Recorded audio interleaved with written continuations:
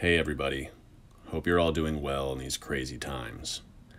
I'm sorry that this episode took a bit longer than expected to publish. I was having some issues. The software I use would just not export the images correctly. You also may have noticed that my Twitter account disappeared for a bit there.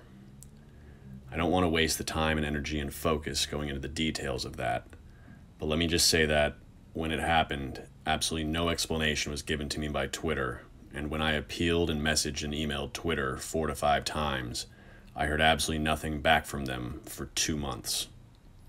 And then suddenly, a few weeks ago, my account was put back online, and I received a totally nonsense, boilerplate corporate speak email from Twitter that pretended to explain what had happened, but in reality didn't explain anything at all.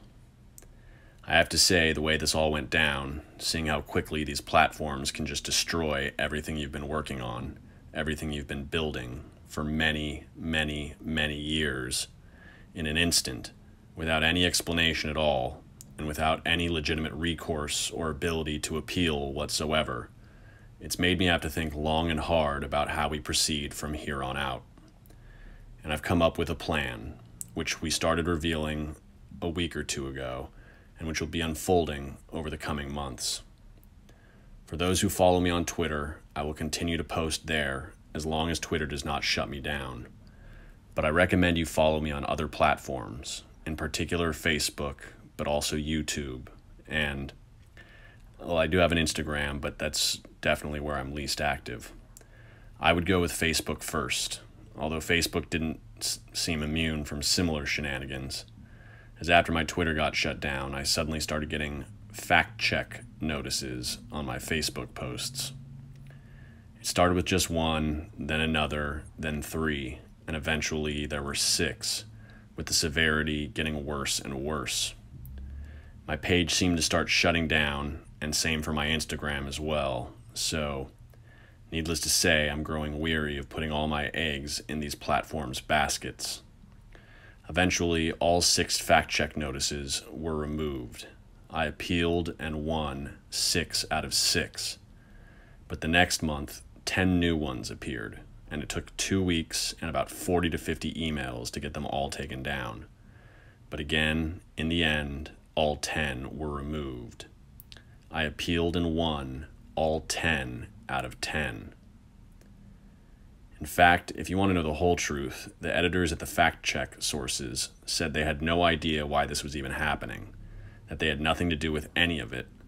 They had not rated even a single one of my posts. So make of that what you will.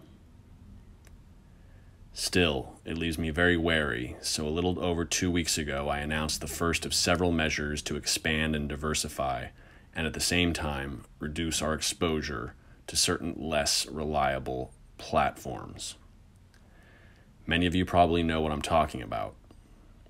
Our petition at change.org, calling for an investigation into Colin Diamond. You can find a link to the petition in the description, as well as on my Facebook and Twitter pages.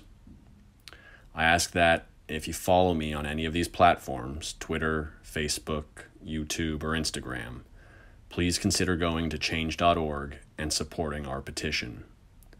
If we get enough people to sign this, we will put pressure on the Australian government to investigate what Colin Diamond has done to Michael, and to Michael's family, and to Michael's estate. This is what this movement is all about: truth and justice for Michael, as well as one more objective, a third purpose, which I haven't really mentioned publicly before, even though this might be the biggest reason of all why we're doing this.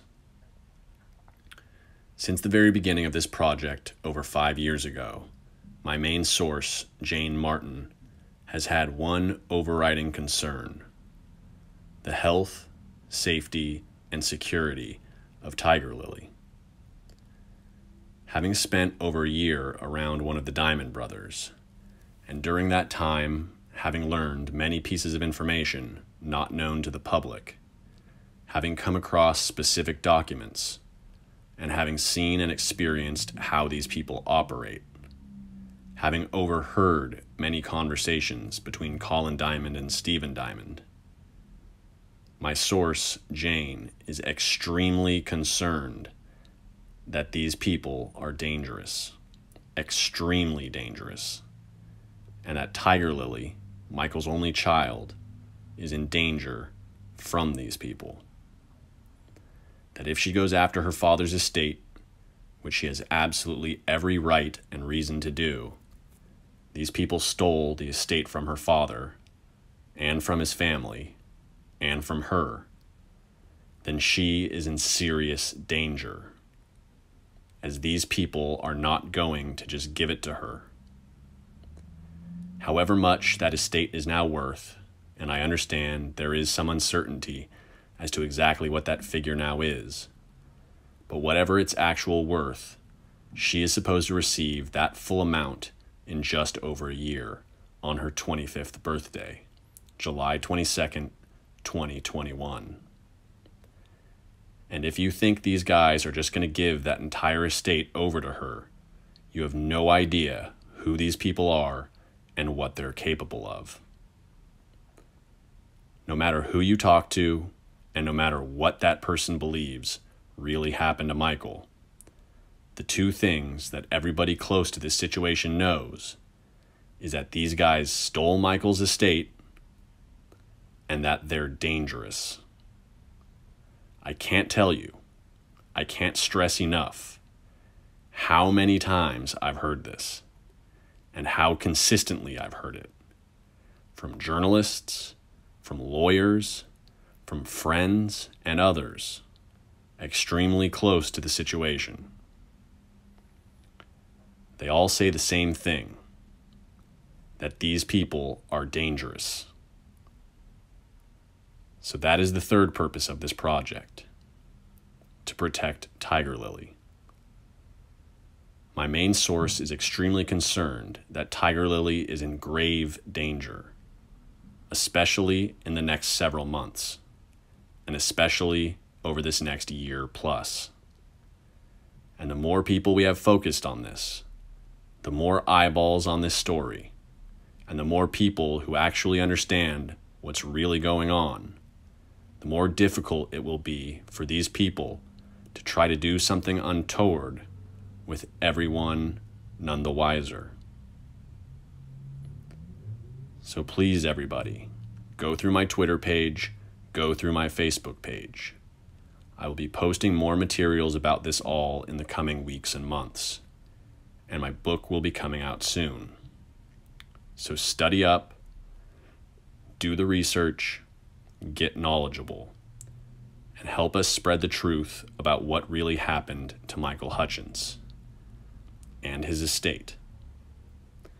Let's get justice for Michael Hutchins, justice for his family, justice for his friends, and justice for the fans. And let's help protect Tiger Lily from these vile people who so brutally betrayed her father and still think they will get away with everything they've done.